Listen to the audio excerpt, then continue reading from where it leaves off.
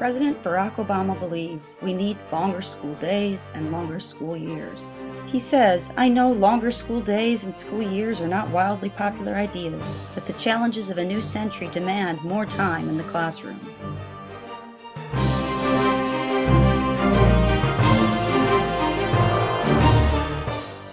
In comparison with other nations of the world, U.S. students' test scores are near the bottom.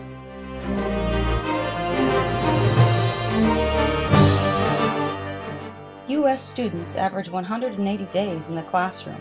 This is less by at least 10 days than other westernized nations.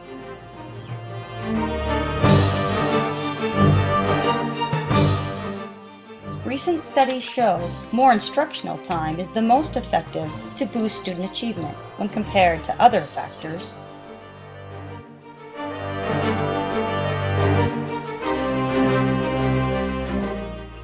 Research has proven that summer learning loss is real, especially for poor and minority students who don't have learning opportunities in the summer.